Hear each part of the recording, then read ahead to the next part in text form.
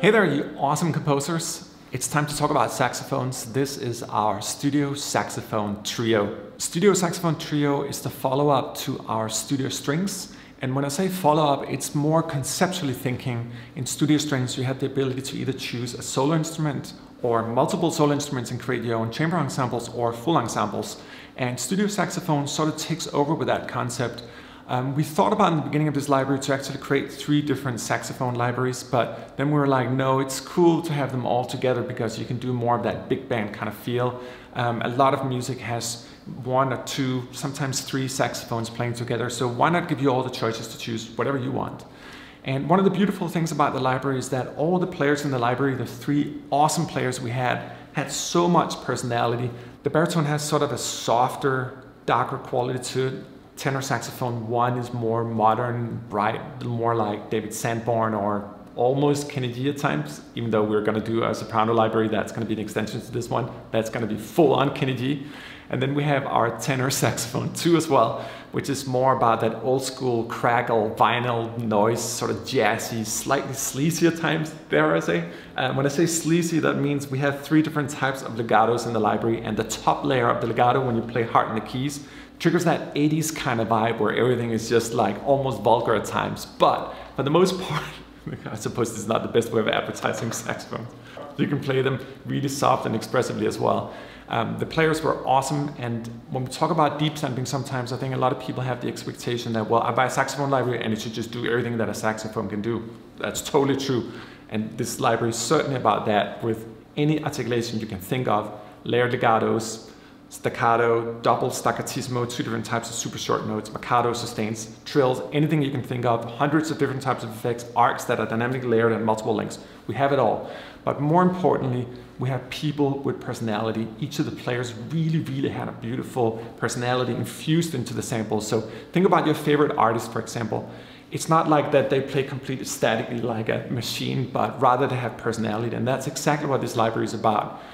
We also had the fortune that the 3 players have played together before, so it sounds awesome when you play them in an ensemble as well. So this is the Swiss Army knife of deep sample saxophone frenzy. You can really take it far. And in this video here, I want to take you into the DAW. We're going to listen individually to the 3 different saxophones and see what they can really do when they're pushed, particularly with focus on the legato. That's obviously the one that we're all listening to, you know, how real does it really sound when you play melodic lines, and you be the judge. All right, let's turn on the saxophone engines and get into things. If you look here at the UI, you're going to see that we have 3 different saxophones here on your instrument page, and right now they're all loaded. And you can click on them here to load and unload them. And this is the way you create your own saxophone band. Over here, you got the articulation page. And one thing that's important to notice is that whatever I'm going to show you, even for one of these saxophones, you can be 100% sure that the exact same articulation system was recorded for each of the 3 ones. This collection is 100% symmetrical, so it's for all 3 of the saxophones. If you look here under our traditional category, we have staccato, we have staccatissimo 1 and 2. We felt that the character in the saxophones were unique enough to warrant 2 different types of staccatissimos. All these guys, of course, round robin, velocilayered. We got Mikado, we got sustains, really beautiful sustains, and another type of sustains with vibrato as well. We have our 3-layer dynamic legato. We have trills whole and trills half, and that's just on the traditional page here. On the arcs, you have 3 different types of arcs, each of them at different time lengths and recorded at multiple velocities as well. So it's a beautiful way of getting those sort of more expressive qualities, more of that motion-like saxophone if you need that. Under the performance category, and I'll show you this in great lengths as well, we have different types of styles of short, deep sample phrases that really allows you to do more of the sort of big band licks, like da-da-da, da-da-da, like that kind of style, which is really hard to do with traditional samples because you're essentially triggering staccato or staccatissimo samples with legato in them. And then we have another page here called Effects that contains virtually all the different types of common runs and scoops that you can do with the saxophone. We also have the awkward flutter tongue, which is the weirdest sounding thing for a saxophone. But let's put a conclusion to my endless stream of words here, and let's just listen to what it can do. Starting here with our tenor saxophone 2. It has that very jazzy, old school film noir kind of vibe to it.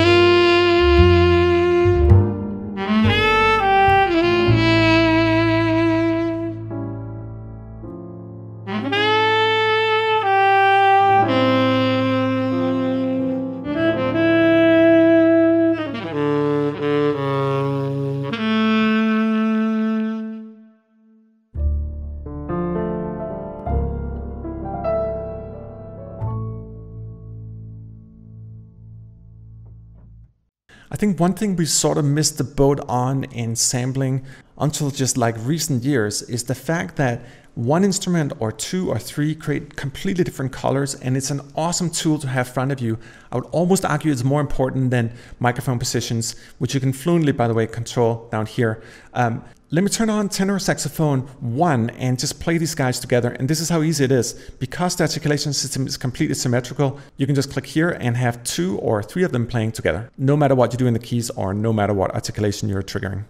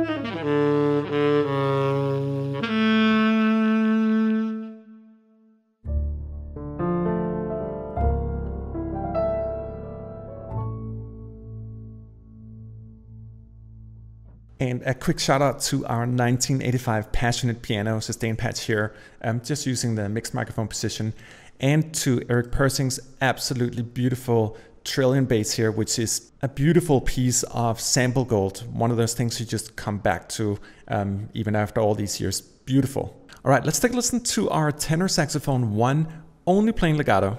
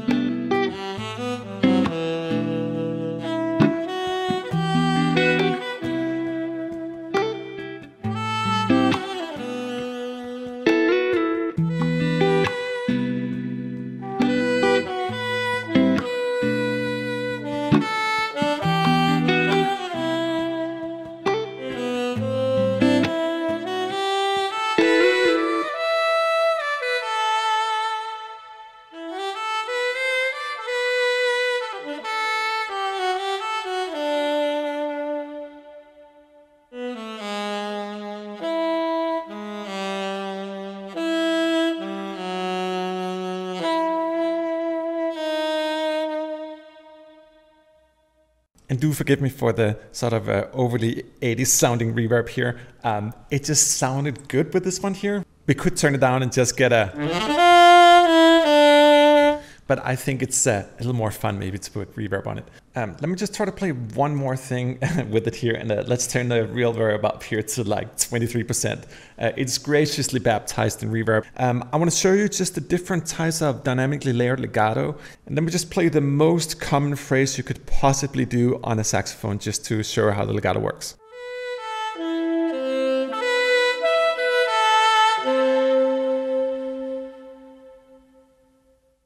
Or if you play hard on the keys, you can trigger that sort of more dramatic 80s kind of style. Let me try to do that and then show what happens when you go down again in dynamics and make it soft. All in one fluent phrase.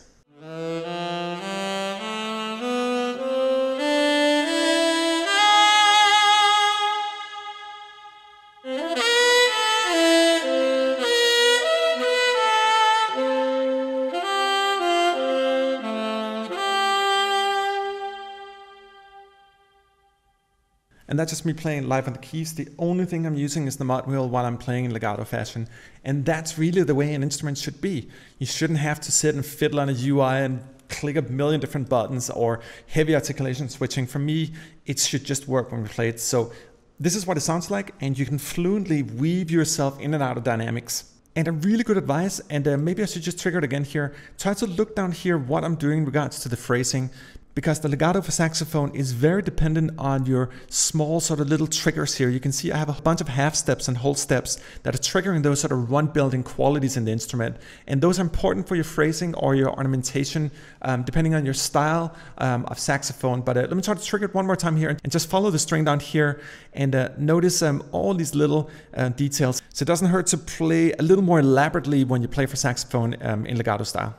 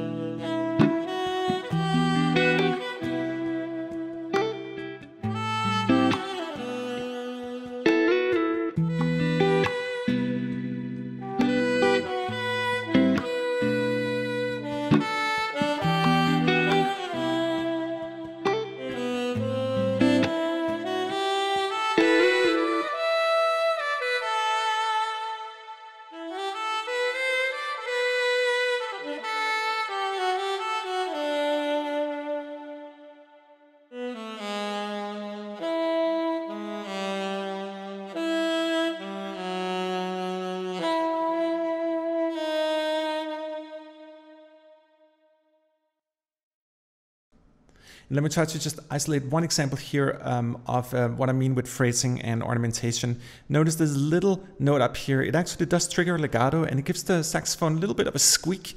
And it just creates a beautiful, little more flowery type of sound.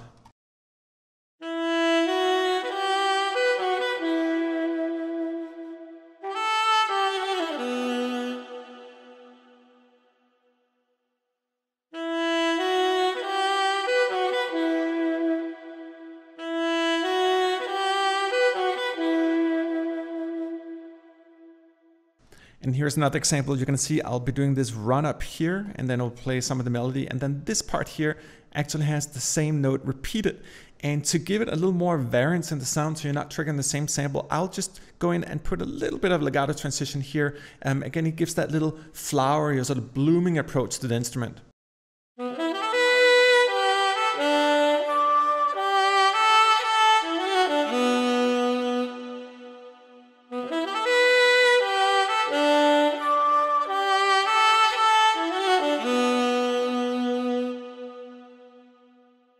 And it's actually one of the first time I've ever been able to use truly repeated legatos on the same note. That trick really works. Another way of doing it is we actually have articulations for these things as well. Under performance here, you're going to find our measured tremolos that will allow you to get sync to your rhythm as well if you want to get that. I would do that if I was to make a super elaborate like photorealistic demo. I might add small details like that for those same note kind of things, but I think this is pretty good. Coming out of the box, this is about as good as it gets. All right, let's shift our attention to the third saxophone in the saxophone trio. So before we were listening to the two different tenor saxophones, but we also have this gorgeous baritone saxophone in the library. And one of the neat aspects about the user interface here is that you can click on any of these slots here, and then you can just find whatever articulation you want. Let's say you want trills and half notes, and then they're loaded, and these are automatically assigned to key switches. You can see them out here. You can control the volume for each articulation here as well. But this is the fastest way you can possibly build your own articulation matrix, assign it to key switches, and you're done. And let me show that in full effect. I've loaded a variety of articulations here. We got a little sequence playing down here. So try to follow what happens here, and then look at the timeline down here as well.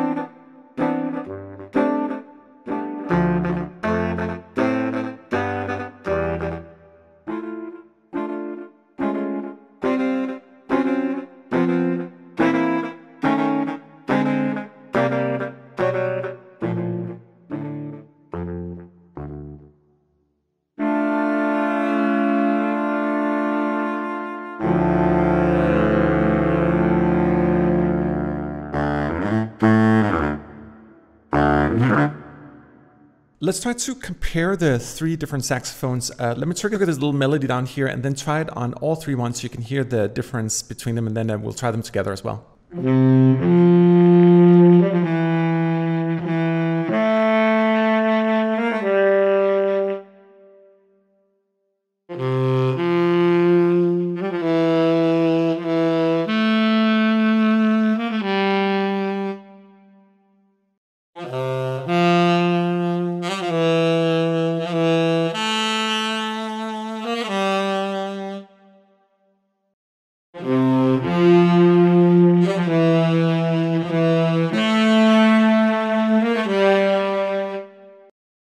Let's try the same exercise actually for one of the deep sample phrases, in this case, da-da-da.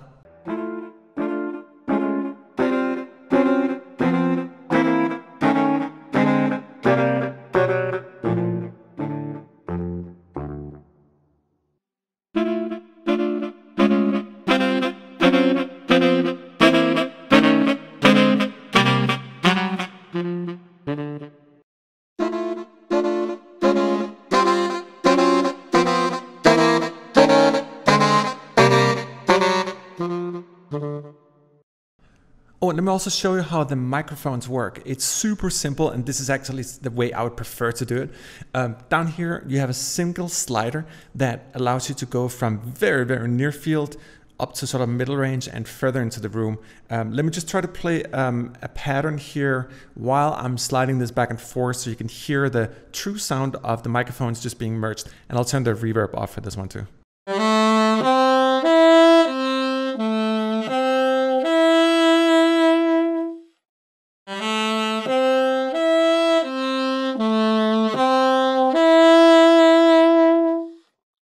There's also a few other things that helps the experience if you sort of want to dial in a little more. I love these guys here because you can really color the instrument. I like to have this noise button on here, which is just mechanical, natural noises from the sessions. You can barely hear them. They're just way, way back in the mix, but it creates a little bit more life in it. Offset here controls your legato speed. So down here you have the longest transition, and if you move it up here, you're gonna narrow the offset in the legato interval and make it tighter. So if you really play fast, you wanna have it more up here. If you're more slow ballad, you wanna have it down here. And the rest of it is taken care of on the keys. All the demonstrations I was showing you earlier in this one did not even use the offset feature, but it's there if you want to get a little more advanced with it. So yeah, there you have it. A little journey into our studio saxophones, giving you an idea about what you can do with this library. And I highly encourage you to check out our SoundCloud demos as well. We have a vast selection of gorgeous demos that are in all sorts of directions by some wonderful demo composers. So see you in the next one. All right, it's time to light the candle. And with that, we're going to use this contraption here, which I've actually never seen before. You got matches, and then you got this like kind of stone thing. It works like that. And then you got the candle. Let's see here. And why am I doing that? Why is it candle time? Oh no. Oh no, it won't turn on. Maybe it's not candle time. Oh no. Please work.